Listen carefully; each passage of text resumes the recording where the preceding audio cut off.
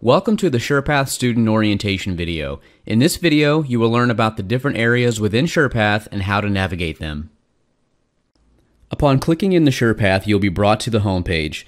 The home page allows you to quickly see what assignments you might have coming up next, as well as any class materials you might have access to for that week. You can navigate forward and back between the weeks by using these icons in the upper right. At the bottom of the page, assignments are sorted by their due dates for each day of the week. Now let's take a look at a lesson. To access a lesson, simply click on the lesson title from the home page. This will bring you to the lesson table of contents. From here, I can see an estimate of how long the lesson will take to complete. I can continue where I left off if I previously accessed the lesson, or I can choose the section I would like to visit. We'll start at the introduction. To navigate through Sherpath lessons, click the Next button at the bottom of the page. When you see a term that is highlighted and underlined, this is a key term that you can click on to get a definition and sometimes hear an audio pronunciation.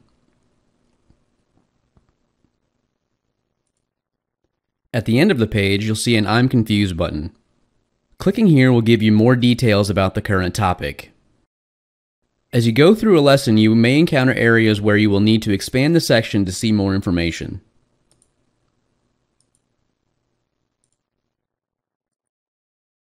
At the end of each section, you'll find a micro quiz. These quizzes are short and normally 3 to 5 questions long, and they are designed to reinforce the information from the section you most recently finished. You can review the key points before starting the quiz. This will give you some of the basic information you just covered so you'll be better prepared. After you've completed all the sections and their micro quizzes, you'll find a lesson summary. After the summary, you'll find the lesson assessment. The lesson assessments are longer than micro quizzes and are generally 10 to 20 questions long. You can review the key points for the whole lesson, and when you're ready, you can start the quiz.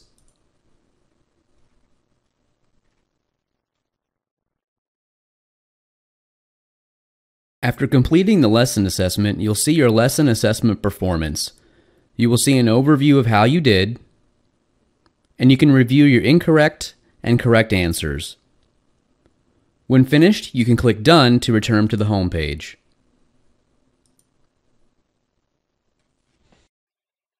You can access adaptive quizzing by clicking on the EAQ link. The EAQ homepage will open up in a new tab. On the EAQ homepage, you can see how many questions you've answered today and this week. You'll be able to create a quiz or resume a quiz you've previously started. You'll also see any adaptive quizzes your instructor has assigned. At the bottom of the page, you'll see your weakest areas and be able to create a quiz on those topics. Click on Performance to view your EAQ performance.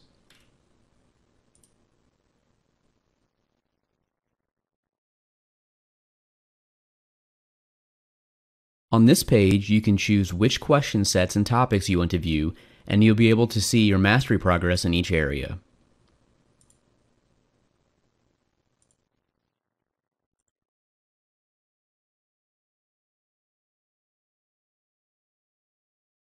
Each of these topics will also have a quiz button if you'd like to start a quiz and work on that topic area.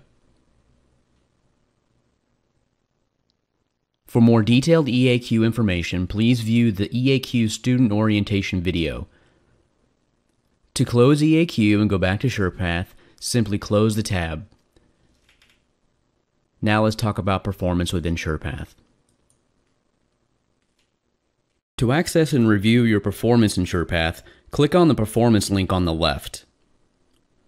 On the Performance page, you can track how you're doing in different categories and subtopics, as well as your performance on any skill or simulation. You can narrow down the performance information you'd like to see by changing the week range,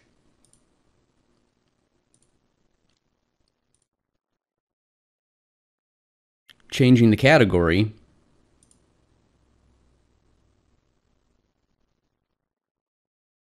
or by clicking on the subtopic. Finally, you can always access your ebook by clicking on the ebook link on the left side. Clicking on the title of the ebook will take you to your Vital Source library where you can access the title. If you ever need to report a bug or content error, or if you need help and support or need to contact us, use these links on the left.